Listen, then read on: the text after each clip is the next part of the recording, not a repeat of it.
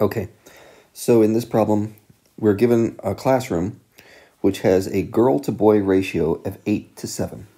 Now, what that means is there's a little bit more likelihood of a girl being in a particular seat than a boy, because you've got 8 girls for every 7 boys in the classroom. Now, we can imagine a bunch of different arrangements that would satisfy this. You could say, for one thing, hey, maybe there are 8 girls and there are 7 boys.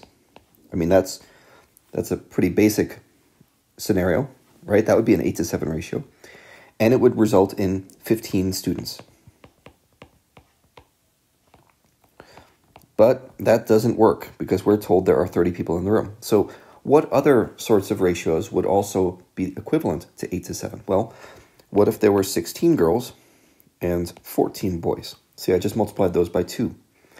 And if you add those up, there we go. That's 30 students.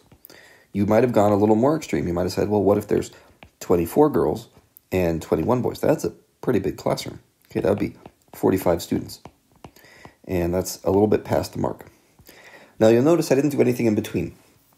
I'm not saying there's 12 girls, for example, 12 girls and 3.5 boys. Well, whichever half of the boy we got there, that wouldn't be too pleasant. We're talking about whole numbers, okay? So you want to think about multiplying this by 2, by 3, by 4, something to keep your ratio consistent, but also make the word problem common sense, right? We're talking about whole numbers of people.